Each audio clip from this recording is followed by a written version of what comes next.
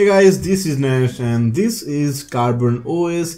This is a custom ROM based on Oreo 8.1.0 and I'm going to review this ROM for Redmi Note 4. So this is AOSP based ROM and it doesn't have root access, so you will have to flash Magisk or Super SU if you want root access on this ROM. So this is how the ROM looks from very first boot. It comes with Pixel Launcher and this ROM comes with some useful apps like Omni Clock and a Carbon browser.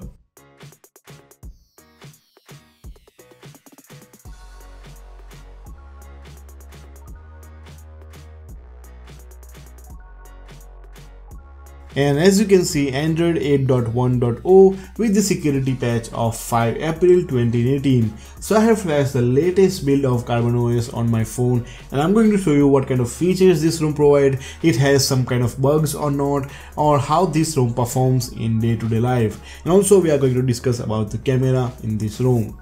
But before that, this video is brought to you by XVPN. XVPN is a service which can unlock streaming and social networking apps, especially streaming services like Netflix and Hulu at least price of $99. This service can unlock your region restriction, so go ahead and start your trial today. A link for that will be in the description box below. So guys, this ROM is stable for me, everything is working so far. Fingerprint is working, Bluetooth is working, camera video recording is working.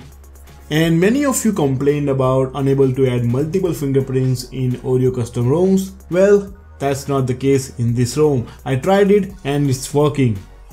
This ROM comes with Pixel Launcher which is modded and you get plenty of Nova features in this launcher for free. For example, you can change your icon pack as well as you can change your icon shape.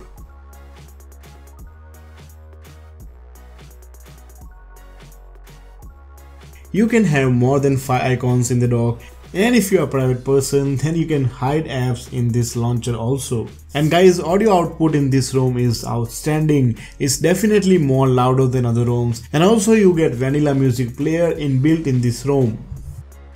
And now let's talk about features and customization. Sure, it doesn't have as many features like Resurrection Remix, but it has all the necessary features required, like status bar customization, lock screen customization, you can customize your buttons, you can have on-screen navigation bar, and my favorite feature, this screen off animation.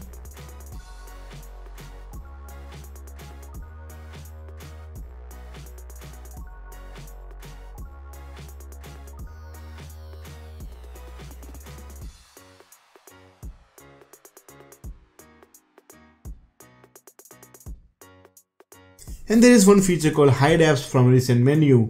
Now this app can be really useful if you are living with another person or your girlfriend or your wife, you know what I mean. Wink wink. Jokes apart, this ROM is really good ROM. It has Google Camera by default, but of course you can update with Gcam, which is modified version of Google Camera. It has so many features.